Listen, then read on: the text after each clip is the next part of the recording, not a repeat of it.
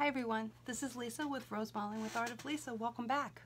This is a channel dedicated to the art form of Rosemaling, a Norwegian art form that goes back to the 1600s. Alright, so this is a quick video today. I'm a little behind on videos only because life, it just gets in the way. Anyway, I'm going to do a quick review on detailing, and let me bring you down to my table and kind of show you what we're doing. Alright, as we shake, rattle, and roll here. Alright, so today I'm just going to do a review, and this review is really in preparation for my video on Friday, where I'm going to work on these butterfly wings that I had started last week. So as you can see, I've already detailed one wing, and I'm going to do the other one on Friday for you guys. But I thought it'd be nice for a little review for those who've been here before and for those that are new to kind of show you what I do with these details. Alright, so I have two brushes here that I am going to demonstrate with. The black one here is a 10-0 Premium Original Gold King Art. It's a 9375 mid-length liner. I will make sure and put those in the notes down below. And this one is a JoSonja Sure Touch 1395 script liner, a size 0. So if you can see, let me see how close I can bring these here. Alright, you have one that's thicker and you have one that's thinner. I love my 10-0s. Alright, so I have a board that's prepped. This was, hello, it's fruit snacks. Look, it's Scooby. I take the backs of cereal boxes, like Fruit Loops, okay? I take, hello, it's Frozen, fruit snacks, whatever, and I base coat them in the color that I'm using in order for me to kind of test it, play around with colors. So this is a JoSonja acrylic chroma background color, Galaxy Blue. Those of you who've been here before know I like this color a lot. Alright, so I also have here my wet palette, and I have some warm white. Now I'm using acrylics. Rosemaling is traditionally done in oils, but I switched over to acrylics quite a while ago. Don't mind my arm here. Alright, I also have a piece of paper towel that is wrapped in plastic. This paper towel is wet, and I can put my brushes in there, put the plastic wrap over it, and it keeps my brushes from drying, because you have to remember acrylic brushes or acrylic paint dries very quickly. Alright, so in my medium, in my warm white I should say, I have a medium put together, and again I'm using JoSonja material, and it's 1, 2, 1, 2, 1. It's a flow medium with clear glaze medium and retarder. Learned this a long time ago from a friend of mine, and I have used it ever since. And when I need to make paints looser, I added this, and it's like melted ice cream. That has just worked beautifully. Alright, so loading my brush, I'm going to twirl my brush into my paint. And the reason I'm twirling it is I want to get it to a point.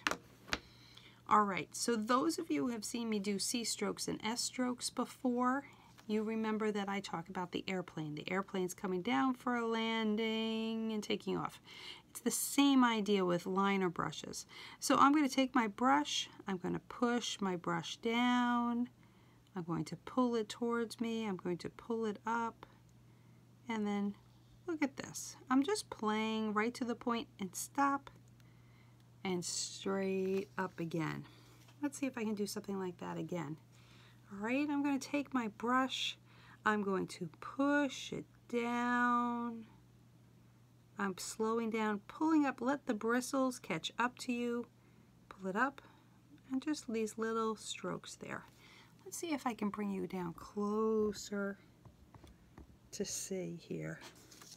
Try not to get you a little seasick here. Let's try this again. See if this will work. So I have my brush, I'm going to take it, I'm going to come down for a landing, I'm going to stop, and I'm just going to pull it. Look at these nice little lines. And literally I can just play with my brush. And for all of you that are new, or even those who have been painting for quite a while, it is fun to take your brush and just experiment with it. Alright, so that's the 10-0 script liner. Okay, again, I'm going to take it, I'm going to put it inside of my plastic wrap here, my wet paper towel, push it out of my way, and now I'm back to this slightly bigger brush. It's the size 0.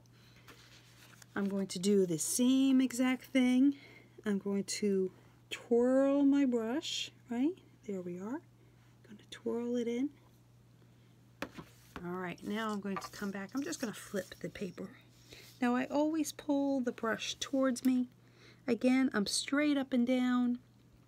I'm going to take my brush, and I'm just going to push it down, and then pull it up.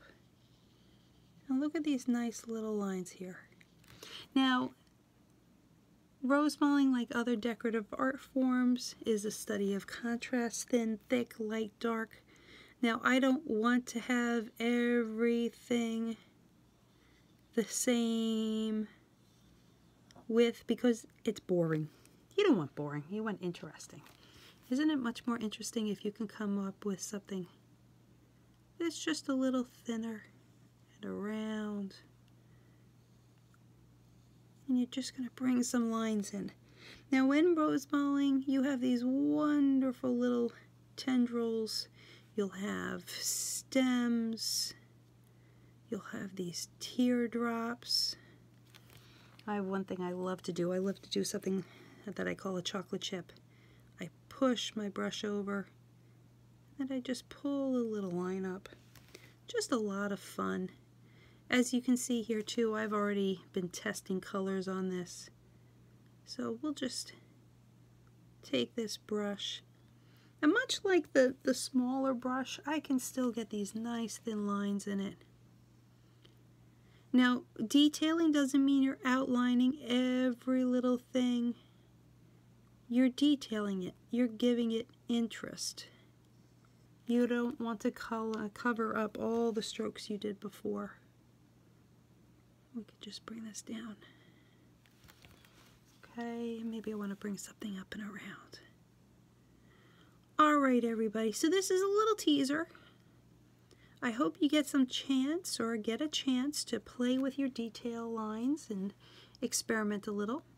If you're new to my channel and if you've enjoyed this little tidbit, feel free to subscribe. And, come on back.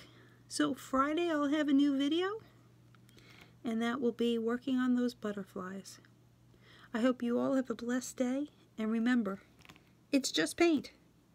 Take care.